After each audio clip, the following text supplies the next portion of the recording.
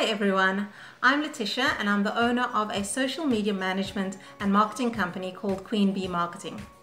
Over the next few series of vlogs, I've been asked by Andre to share just a little bit about myself, about my business, the series of stresses and successes that I've experienced over the past 4 years of being a business owner, and just a few tips that have been helpful to me and hopefully you will find helpful along your journey to becoming a business owner too.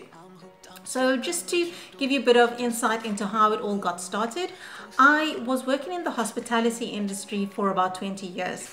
And after feeling a bit unfulfilled, wanting to take the plunge and become a business owner, it was an extremely daunting time in my life, but I knew that I had the 100% support of my husband. I also knew that I needed to surround myself with people who were positive, people who would be my cheerleaders basically. And I think this is a really important and crucial lesson to be learned, is that when you're starting something like this, you need to surround yourself with people who are going to lift you up and who will want to see you achieve your goals and who will want to see you succeed. This is exactly what I did. So the other thing that I think not a lot of people do talk about to you when you are starting your business is the really foundational things. The things like, you know, choosing a relevant and catchy business name, something that will be relevant to you, that will resonate with you, and that people will, you know, associate immediately with you.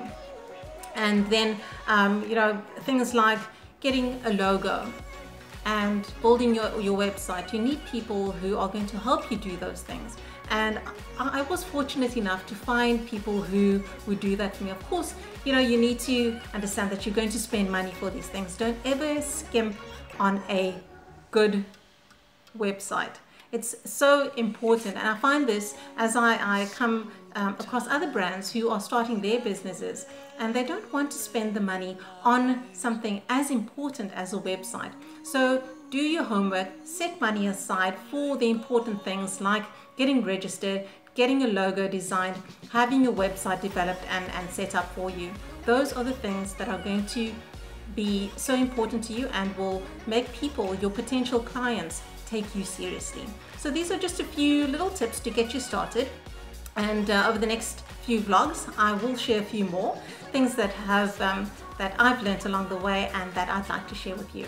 So please do like, comment, let me know what you think of it, if it has been helpful to you, and we will chat again in the next vlog. See you soon.